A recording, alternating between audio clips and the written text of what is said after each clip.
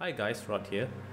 Today I'm going to show you a quick tutorial on how to do the modified version of this mission.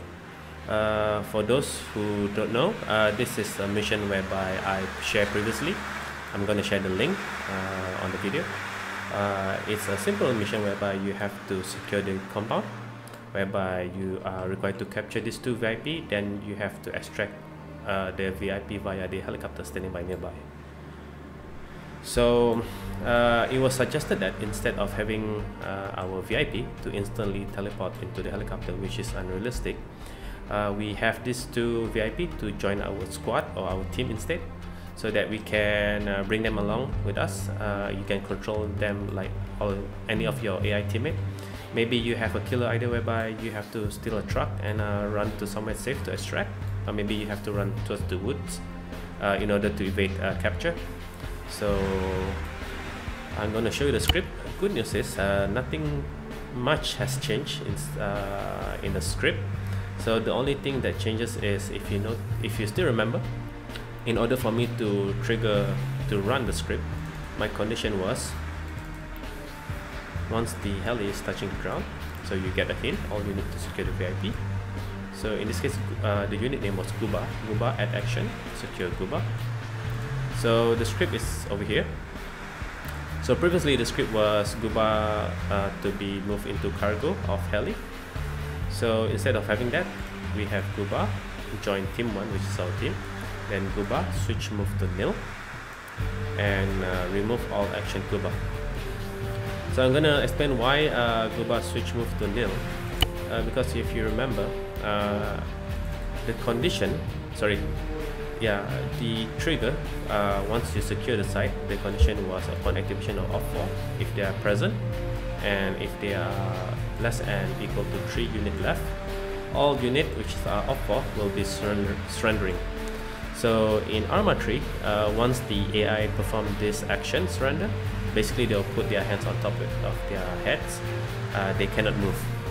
So in order to get your AI move again, so we put the script whereby the unit switch move to nil, then remove all action unit. So because we don't want the secure Guba or secure lady in this case to be floating in front of the screen all the time, so we have the script activated so that you can call this action once. So without further ado, let's show you the quick demo.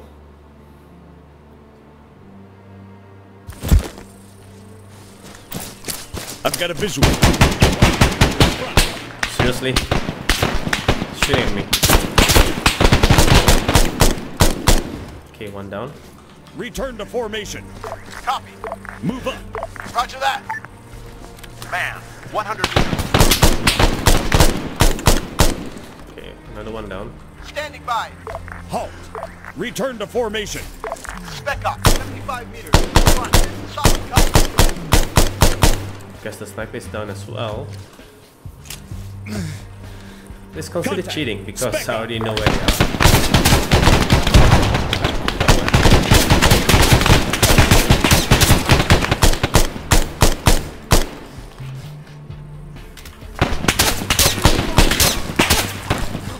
We haven't cleared most of the defender. Alright, we have the hint whereby the area is secure. Okay, we lost one guy. And you can see. Return to formation!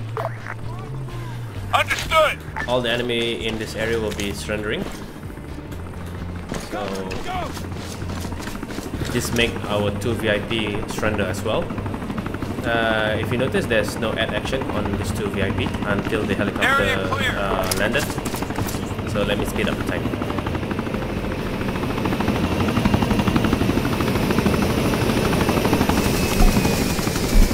Alright, heli has touched the ground, so we can see the add action on Guba and Lady. So if you notice, we have the add action, secure Guba. Join group. So Guba will join our team. 6. Join and group. The Lady will join our team. 2, 6. Stop. Alright, when you point the gun on the Lady and General Guba, you don't see the add action anymore. So Since they are in your group, you can control them anyhow you want. So in this case, I want General Buba to board Get the in that heli, vehicle. and the lady to board the 6. heli as Get well. in that vehicle. So you can see they'll be holding us, boarding the helicopter.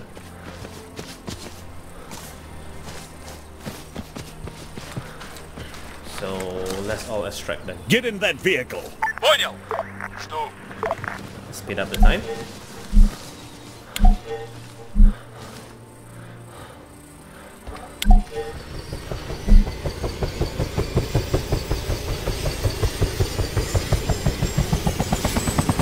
Alright, mission completed.